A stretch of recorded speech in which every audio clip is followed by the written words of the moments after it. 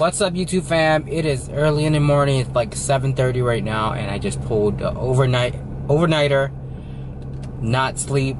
Last alignment video I posted, I slept for 2 hours. I'm just not a morning person. For some reason, these alignment shops want you there in the morning, and they probably don't start on your car until later on in the day. But yes, you heard it right. This is my second alignment video. I just do not feel comfortable with what that shop did. I just want to make sure everything's accurate on this car, especially with the new control arms and it pulling a little bit to the right, and me having new tires on the car. I don't want them to wear unevenly, you know. So I'm gonna take it to the second shop, even though my client, which is a car guy and he's a mechanic too, recommended this shop from the very beginning.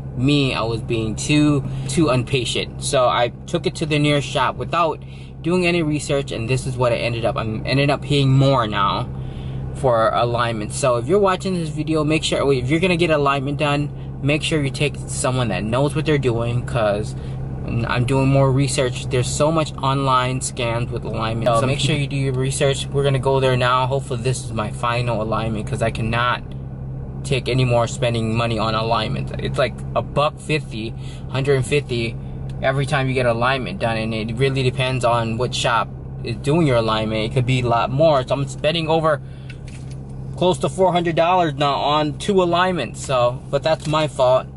So let's head there now. Hopefully they can get it done quick, because it's far away, and I brought my scooter, so I'll just scooter around. I have a friend that lives pretty close by that I could just hang out at his place until the car is done. Hopefully they get it done today. We'll see.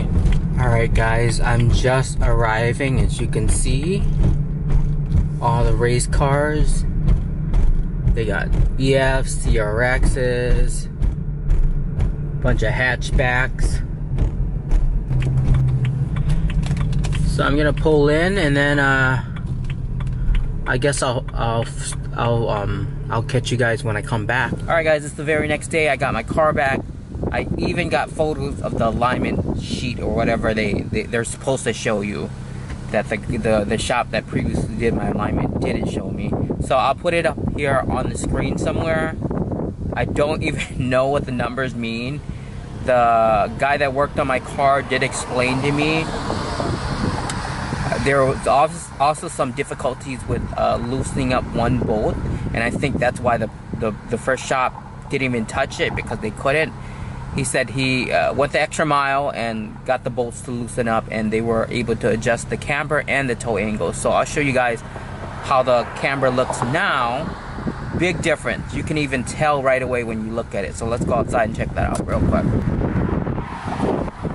Driver's side, you can see the poke on the tire is really balanced on this side, and this is the side that we had issues with. The camber was in way too much, and you can see now they both look similar. The toe angle is so much better now.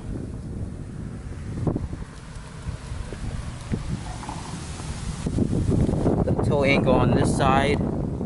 Make this quick. I'm not trying to get hit by these cars on the road.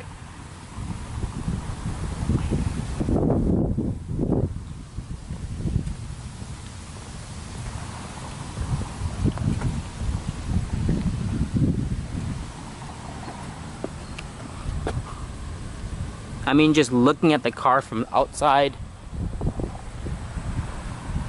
you can tell how even the alignment is. And it makes me feel way better now that I've seen a sheet with numbers on it.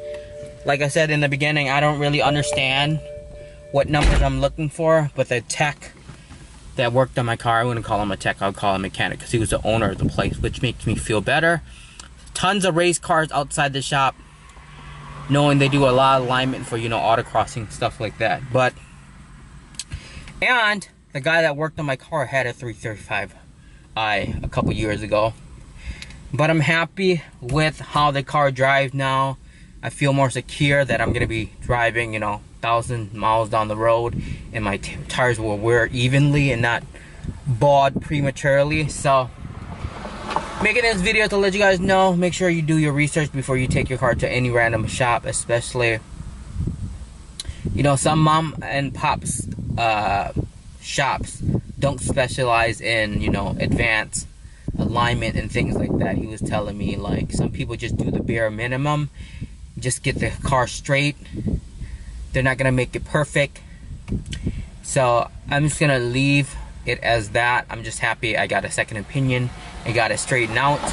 Anyways, hopefully you guys enjoyed this video. Until the next video.